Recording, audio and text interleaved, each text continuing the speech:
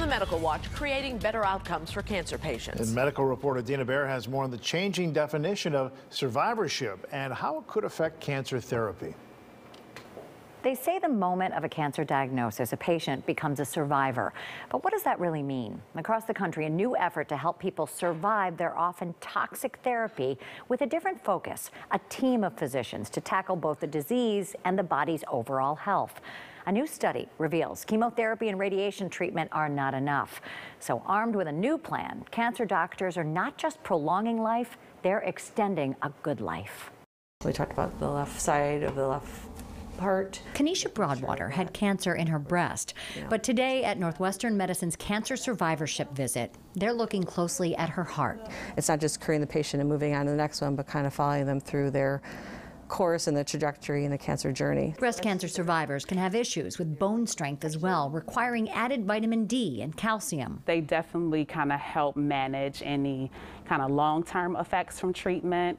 I like it specifically because the practitioners here not only know you, but they know you through the lens of your cancer treatment. The extensive treatment for the 45-year-old stage 3 ductal carcinoma included chemotherapy, surgery, and radiation after a diagnosis that brought a great deal of fear, which adds stress to the body and heart. Honestly, my first concern was I'd have to go home and tell my parents that I had cancer, and that was a little bit much because my parents are aging. As she ages, she knows the value of focusing on her life beyond cancer, and that includes follow-up. They know exactly what chemo I've had. They know the effects that that can have on your long-term health.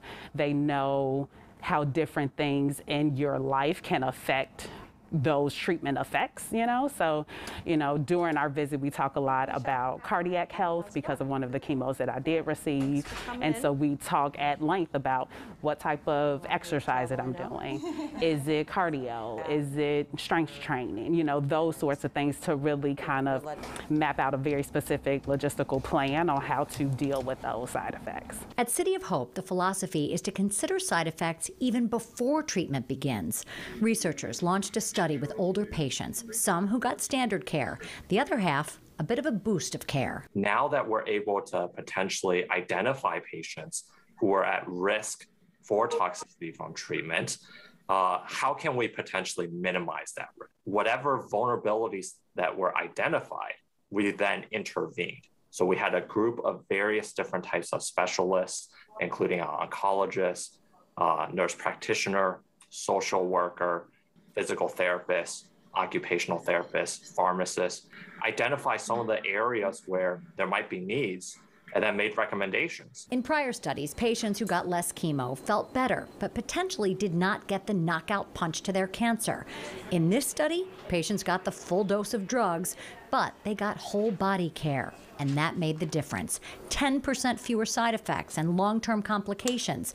They lasted longer in treatment while boosting their chance for survival. We're basically saying that, we can support you through whatever chemotherapy you're getting. And by doing that, we can actually alleviate a lot of the toxic side effects of chemo that you might get. In the era of precision cancer medicine targeting tumors, this approach has a different target. This is really a more patient-centric approach of precision medicine that really allows us to detect each patient's own vulnerabilities and thereby allowing us to better effectively care for all of our older adults. Ultimately, it's again, helping them to not only live longer, but also to live, really better. It's great so far. The survivorship concept is catching on across the country. At City of Hope, they believe their multidisciplinary approach will work for younger patients as well. If you or someone you love is diagnosed with cancer, seek out an oncologist and a specialist in survivorship. Back to you.